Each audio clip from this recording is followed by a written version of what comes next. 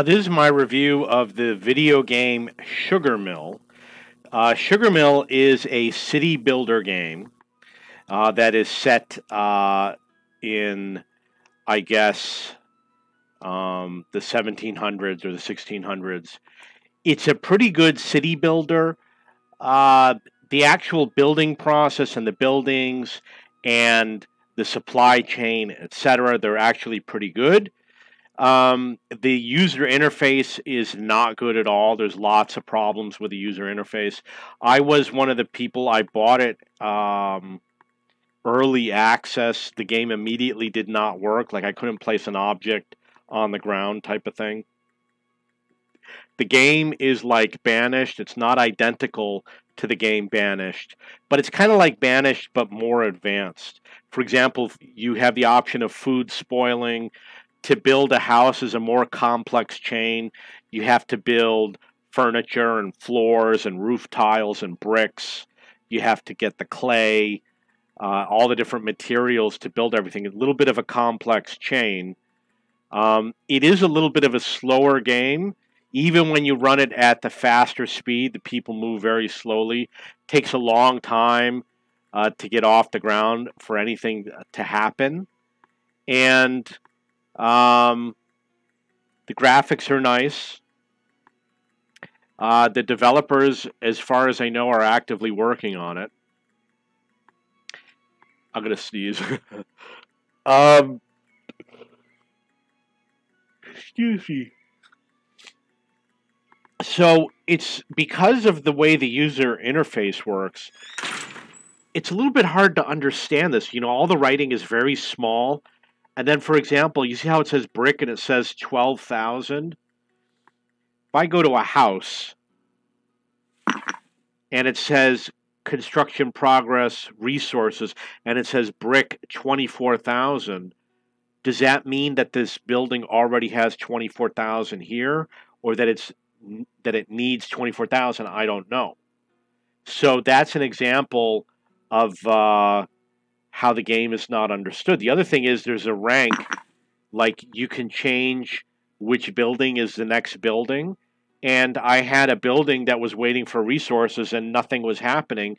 And then when I pushed another building to be number one, they started building it. And it was like, do they have to build it in order? I don't know. So one of the problems with modern games is obviously documentation. There's little to no tooltips, or the tooltips are just not good enough. And like, for example, there's something here called cassava. I have no idea what it is. I don't know if it's a food item or not. And see, it says progress rotten. And sugarcane, is that a food item? I don't know. Because there's two other buildings in the sugar industry. One is like a sugar refinery, and the other one is sugar products or something like that. So it's a little bit confusing as to what is what. And then the issue with the pirates, there's a pirate threat, but do the pirates really come? Is it something that's been added in the game yet? Because it says if you get up to 90, you lose the game. But it doesn't say whether or not the pirates are really in the game or not. I don't know. So there's a lot of things about the game that I don't understand yet. And there's an issue with the population, which is similar to the way Banished works, which is once they get to a certain age, they won't have kids anymore. So what happened is because you need to make bricks, I need to make like 16,000 bricks. It only makes like 140 bricks per year. How am I going to make 16,000? You know, it's going to take like 100 years to get enough bricks to build one house. And if people only have kids for 40 or 50 years, you just can't do it, you know? So it doesn't make sense. And my population got to be to the point where they're so old, they're all elderly. You know, all the houses are like this. This particular one is the child of the father.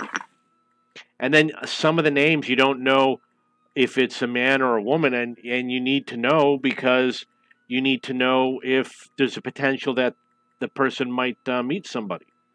So It's a city builder game. It's very slow. There's a few items missing. The maps are a little small. The graphics are nice.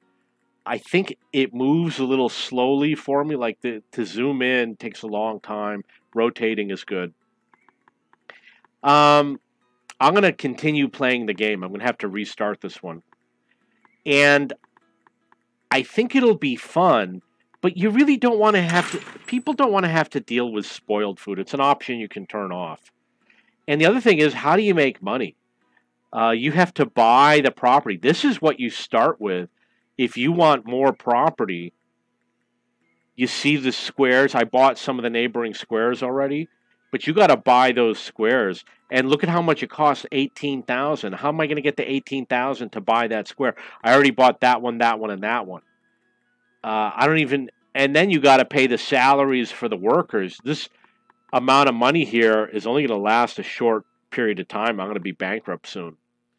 So the game is definitely an advanced city builder game, and I would say it's incomplete. It's a little bit incomplete. The city builder process seems to be complete. The UI is a little difficult. I'm going to use an example. Notice all this empty space, and you see how it says bean, corn, and water. Why do they got to put both of them so that you have to click to see both? Why can't they just put it on one tab? You know, this is not that much information. There are a lot of little things that are missing over here, and then building things like if you go and you want to build a road, let's say I want to build a road from here to here. You see how it's red? You have to go and do it again and go back and build the road again. And, you know, I don't like the fact that you have to do that. Usually when people build roads, they're building multiple roads at the same time. The industries, there's a lot of choice for houses, which is good, which you will never be able to build. There's a couple choices for food. You've got industries, pottery, mortar, I don't know what that is, lime, blacksmith, mines, various mines, lumber mill. You need all these things, but it's going to take you forever to build them. Ink, chocolate, distillery, armory, tailor, cigars, carpentry, brick, sugar, foundry, sugar mill, printer, paper, gunpowder, cloth. There's a trade option, couple government buildings, which is schools and the library. You've got the church, and you've got a military building. So the problem is you need all those buildings, but it's going to take you forever. I mean, it'll take you, your people will go through their entire life. You'll be lucky if you build a couple buildings. You're only going to be able to build the ones where resources are highly available, like wood or something like that.